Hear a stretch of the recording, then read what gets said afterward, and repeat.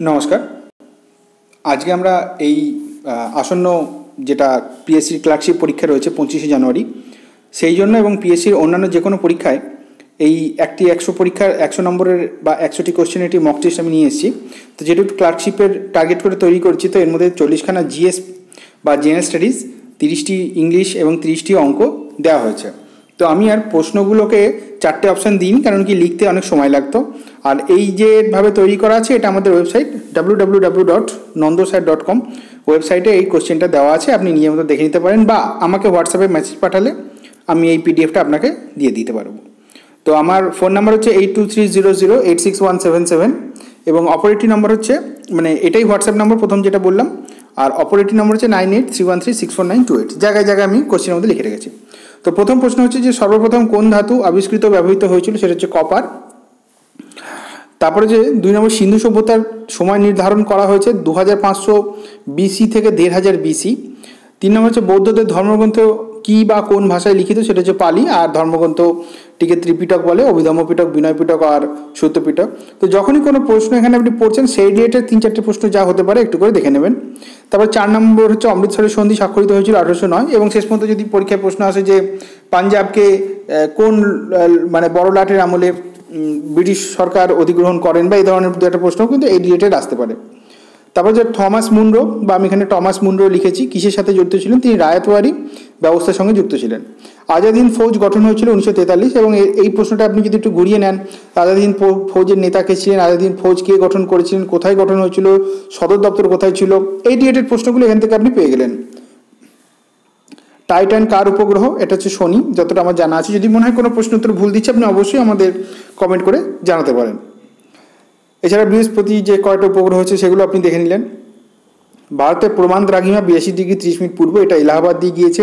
একটা প্রশ্ন এটাও আছে যে ভারতবর্ষে কোন কোন রাজ্য দিয়ে এই প্রমাণ দ্রাঘিমা গিয়েছে বা কর্কটক্রান্তি রেখা গিয়েছে, কোন রাজ্য দিয়ে যায়নি, এই ধরনের প্রশ্নগুলো এই ডেটের আসতে পারে। তো আমাদের ফোন নাম্বার কাম হোয়াটসঅ্যাপ নাম্বারে যে লেখা আছে 8230086177। দুঃখিত। চিত্তরঞ্জন বিখ্যাত কেন? ভারতের রেল ইঞ্জিন, মানে পশ্চিমবঙ্গের চিত্তরঞ্জন হচ্ছে রেল ইঞ্জিন তৈরি কারখানা হয় এতে। এছাড়া পশ্চিমবঙ্গে বগি বা ট্রেন তৈরি হয়, এরকম কয়েকটা কারখানা কোথায় কোথায় আছে এগুলো দেখে নেবেন। পশ্চিমবঙ্গের সর্বোচ্চ সিংহের নাম সান্দাকফু, অর্থাৎ তাহলে পশ্চিমবঙ্গের ভালো মানে একটু মানে প্রধান প্রধান নদী বা পশ্চিমবঙ্গ কীরকম ভূপ্রকৃতি আছে, যেমন কোথাও মানে সমতল ভূমি আছে, কোথাও মালভূমি আছে, কোথাও মাটি লাল, কোথাও পাহাড়ি এলাকা আছে, এইগুলো একটু দেখে নিলেন। বাদামি কয়লা কাকে বলে? লিগনাইটকে বাদামি কয়লা বা ব্রাউন কোল বলা হয়। আচ্ছা, অ্যান্থ্রাসাইট, বিটুমিনাস, লিগনাইট, পিট, এই ধরনের যে 4 ধরনের কয়লা হয়, পশ্চিমবঙ্গের কোথায় কী কয়লা পাওয়া যায়? সাধারণত রানীগঞ্জে বিটুমিনাস কয়লা পাওয়া যায়। কোষের আবিষ্কর্তা হলেন রবার্ট হুক, এবং কোষের সঙ্গে আপনি আরও 2-1টা জিনিস জেনে নিলেন, যেমন ম্যালেরিয়ার টিকা, বা যেমন ধরুন পেনিসিলিয়ামের আবিষ্কর্তা, তারপরে হচ্ছে যেটা হচ্ছে ডিএনএর আবিষ্কর্তা, এই যে কয়েকটা পয়েন্ট রিলেটেড। তারপর হচ্ছে কোষের শক্তিঘর কাকে বলা হয়? মাইটোকন্ড্রিয়াকে। রিকেট রোগ হয় ভিটামিন ডি এর অভাবে, তার মানে ভিটামিন চ্যাপ্টার থেকে দেখে নিলেন কোন ভিটামিন অভাবে কী রোগ হয়। এ বি সি ডি, তারপরে পি মানে ACDK আছে, আর এদিকে BCP, এইভাবে কোনটা জলে দ্রবণীয়, কোনটা মানে স্নেহদ্রব্যে বা তেলে দ্রবণীয়, এইরকমভাবে জিনিসগুলো দেখতে হবে। ইনসুলিনের কাজ হচ্ছে রক্তে শর্করা নিয়ন্ত্রণ করা, তার মানে ইনসুলিন কোথা থেকে ক্ষরণ হয়। ইনসুলিনের মতো আরও কয়েকটা হরমোন আছে 2-3টে, সেগুলো কাজ একটু দেখে নিলেন। ফল পাকানোর জন্য ব্যবহার হয় ইথিলিন, অর্থাৎ এটা উদ্ভিজ হরমোন। স্লেট, যেটা কালো পাথরের স্লেটে আগে বাচ্চারা লিখতো এবং আমিও লিখেছি এককালে, কোন পাথরের তৈরি হয়? সেটা হচ্ছে পরিবর্তিত শিলা বা আগ্নেয় শিলা থেকে স্লেটে পরিণত হয়। রিজার্ভ ব্যাঙ্ক স্থাপিত হয়েছিল 1935। কৃষিক্ষেত্রে লোন দেয় নাবার্ড। রাষ্ট্রপতি হওয়ার ন্যূনতম বয়স 35। এই রিলেটেড ছোটোখাটো প্রশ্নগুলো আপনি দেখে নিলেন। তারপরে নীতি আয়োগের চেয়ারম্যান হচ্ছেন প্রধানমন্ত্রী, যে প্রধানমন্ত্রী হবে সেই নীতি আয়োগের চেয়ারম্যান।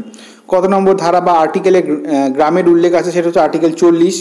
গ্রাম পঞ্চায়েত প্রতিস্থাপন, এই সমস্ত, ঠিক গ্রাম বললে উচিত হবে না। আচ্ছা, পার্লামেন্টে দুটি অধিবেশনের মাঝে সর্বাধিক বিরতি বা গ্যাপ থাকতে পারে 6 মাস। আর্টিকেল 370 বাতিল করা হয়েছে, সেটি কোন রাজ্যে সম্পর্কিত ছিল? সেটা হচ্ছে কাশ্মীর। বিশ্ব ব্যাঘ্র দিবসটি হলো 28শে জুলাই। এই বাংলা যাতে 24 ভুল না হয়ে, ডান পাশের জন্য মানে বাংলায় 28 শব্দটা লিখে দিয়েছি। ভারতের হেরিটেজ প্রাণীটি হলো হাতি। তারপরে ব্রিটেনের প্রধানমন্ত্রী হলেন বরিস জনসন। কানাডার ওপেন টেনিস বিজেতা কে আছেন? Rafael Nadal. ক্ষুধা সূচকে ভারতের স্থান হচ্ছে 102, এটা 2019-এ, আর 2018-তে ছিল 103। রমন ম্যাগসেসে পুরস্কার পেয়েছেন রবিশ কুমার। কন্যাশ্রী পেয়েছে ইউএন এর পুরস্কার, আর কন্যাশ্রীতে 25,000 টাকা দেওয়া হচ্ছে। সম্প্রতি কোন দেশের জঙ্গলে আগুন লেগেছে? এখন তো অস্ট্রেলিয়ায় চলছে বুশ ফায়ার, আর কিছুদিন আগে ব্রাজিলে চলছিল। এই বছর নোবেল জিতেছেন অর্থনীতিতে কে? অভিজিৎ বন্দ্যোপাধ্যায় এবং তার স্ত্রী এস্টার ডুফ্লো, এবং এছাড়াও আরও একজন রয়েছেন। 107তম বিজ্ঞান কংগ্রেস কোথায় অনুষ্ঠিত হয়েছে? ব্যাঙ্গালোরে। কবে হয়েছে? এই 2-3 দিন আগে, 5-6 জানুয়ারি থেকে হয়েছে। মানব সহ যে যানটি ইসরো পাঠাবে, অর্থাৎ মানুষ এখনও অবধি তো আনম্যান্ড রয়েছে, তো এই মানব সহ যে যানটি পাঠাবে সেটা হচ্ছে গঙ্গায়ান। ভারতের বনভূমির পরিমাণ হচ্ছে 21.67%। টোটাল যে রিসেন্ট ফরেস্ট রিপোর্টটা বেরিয়েছে, এবং তাতে রাখা হচ্ছে 712,249 স্কোয়ার কিলোমিটার। কোথায় গান্ধীজি গণ আন্দোলনের অভিজ্ঞতা প্রথম অর্জন করেন? যদি প্রথম বলে তাহলে সেটা সাউথ আফ্রিকা হয়ে যাবে, কিন্তু ভারত, এবার অপশন দেখলে আপনি বুঝতে পারবেন যে সাউথ আফ্রিকা জিজ্ঞেস করেছে কি ভারত জিজ্ঞেস করেছে। তো আমাদের এখানে 1917-তে চম্পারণ। পূর্ণ স্বাধীনতার প্রস্তাব গৃহীত হয়েছিল লাহোর কংগ্রেস 1929। এই কংগ্রেসের সভাপতি কে ছিলেন? পতাকা কে উত্তোলন করেছিলেন? এইগুলো একটু করে দেখে নেবেন। ফরওয়ার্ড ব্লক দল গঠন করেন সুভাষচন্দ্র বসু। ভারতের সংবিধান গৃহীত হয় 26শে নভেম্বর 1949 এবং কার্যকরী হয় 26 জানুয়ারি 1950। তো দেখুন এই সিনোনিম 41 নম্বর থেকে হচ্ছে ডেমিউর সিনোনিম বা সমার্থক শব্দ হচ্ছে অবজেক্ট বা হেজিটেট। ডিফাঙ্ক্ট মানে বিলুপ্ত, সেটা আরেকটি সমার্থক শব্দ হচ্ছে এক্সটিংক্ট। অ্যান্টোনিম চিপ মানে হচ্ছে সেই অনেকে বলেন না খুব চিপ অ্যাক্টিভিটি, খুব চিপ ব্যবহার, অর্থাৎ সেটা এক্সপেন্সিভ। চিপ মানে কম দামি বা এরকম কিছু একটা। কন্ডেম মানে নিন্দে করা, আর তার উল্টোটা হচ্ছে প্রেইজ বা প্রশংসা করা।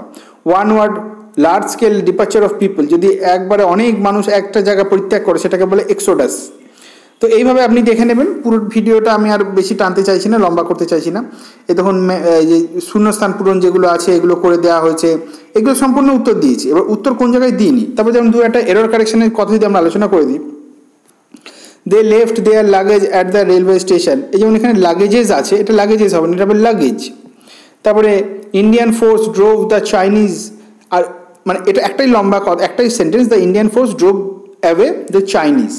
আর অপশানগুলো কীভাবে ভাগ করি দেখুন, প্রথম পার্টটা দ্য ইন্ডিয়ান ফোর্স, এটা হচ্ছে এ।